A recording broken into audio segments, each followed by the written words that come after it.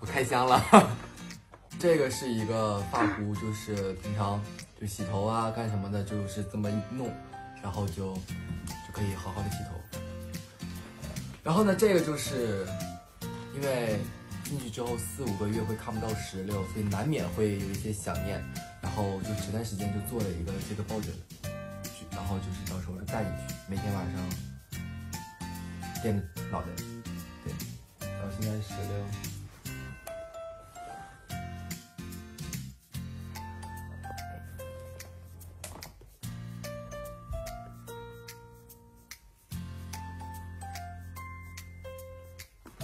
我饿了。这个是我的一个从我出生到现在一直抱的一个抱枕。它是有变干净啊？没有。然后就是我的3个在我所有的跑马特里面最喜欢的3个跑马特。我昨天拆过它。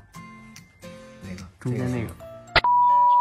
然后这个是可以无时无刻睡觉的一个抱枕。U型枕，对，U型枕，这个 U型枕我感觉比那种 U型枕就是那样子的舒服，支撑力强，不是支撑力强就是舒服，因为是妈妈很软，因为是妈妈给的，就是我在我衣柜里面，我前段时间回家我收拾东西，然后我就跟我妈说，妈这个我能拿走吗？我妈说有点贵哎，然后我说，然后我妈就沉默了一会儿就说，那你拿走吧，我说好的妈妈。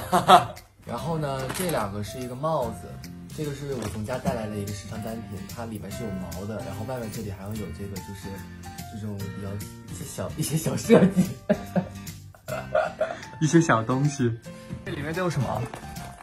你介绍一下。一个这个，哦，这是个恐龙吗？哦，这是2个一模一样的，我买了这么多重复的。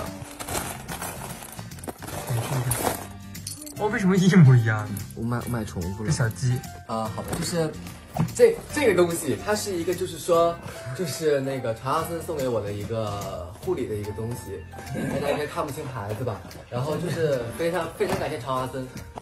到了重头戏，然后这是我所有的化妆品，然后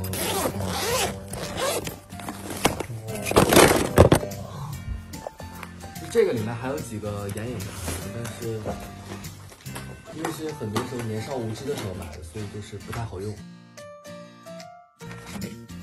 那个的话，我很喜欢就是一个衣袖枕，就是我觉得它就是很好用，就是非常好用。有什么别的东西？